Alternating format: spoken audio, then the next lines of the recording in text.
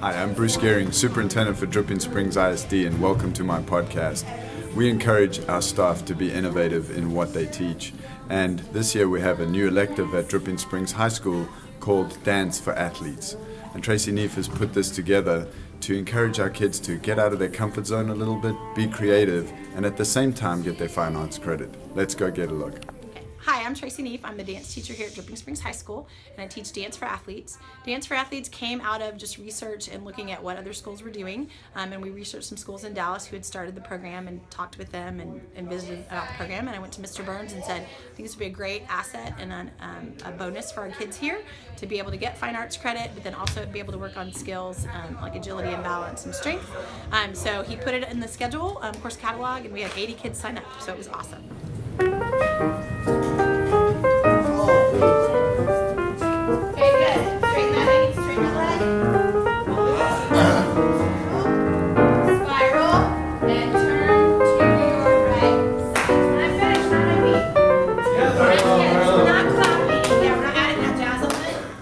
Techniques that I've learned in dance have helped me tremendously on and off the field.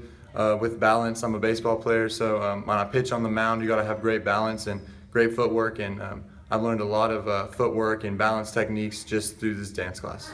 5, 6, 7, 8, 9. You are going to go up on your toes. 1, 2, over 3, swing, 4, 5, up 6, bring it down 7, 8.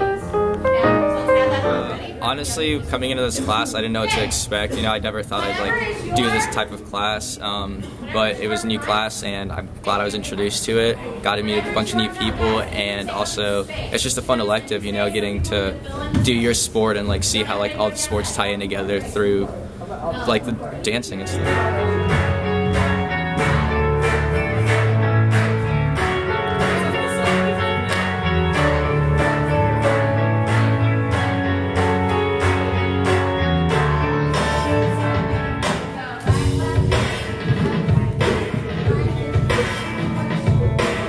So we start out kind of small, and she teaches us week by week what we need to learn for the final project, basically. And the final project is taking all the weeks together and all the techniques and things that we've learned and putting them in together to make a dance. And really, it surprises a lot of people because they don't know what they're really capable of with the performance that they produce. My observations this first semester have been that the students have been excited about learning dance. They are usually somewhat surprised that they're capable of executing what we taught them. They come in every day for the most part eager to learn and eager to learn new skills, and they really test that agility and balance and strength that they use in their athletics, but now they're using it for a completely different art, and they're typically surprised by the fact that they can do that.